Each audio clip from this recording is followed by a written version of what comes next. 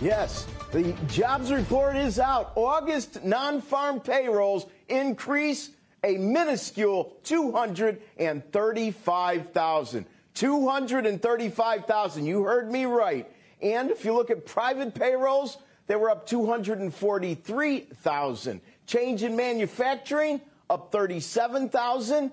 The unemployment rate had a drop of 0.2% to 5.2, a post-COVID low. If we look at average hourly earnings, zoom, zoom, zoom. Boy, you can go back in history. There's not a lot of up 0.6% month over month, up 4.3 on earnings year over year. And if we look at the average weekly hours, 34.7 is a bit light. That's 1/10 lighter than rear view mirror and 1/10 lighter than we were expecting. If you look at the labor force participation rate, 61.7 again. We've had several of these post-COVID. That is the post-COVID low, but over several occasions. Just to refresh your memory, 63.3 was February of 2020. Pre-COVID, and U6, the underemployment rate, a new post-COVID low at 8.8.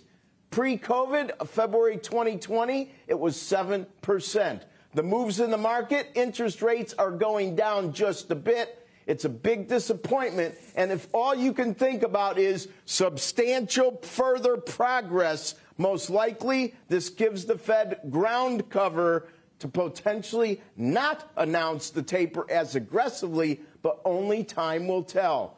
The panel, what do you think?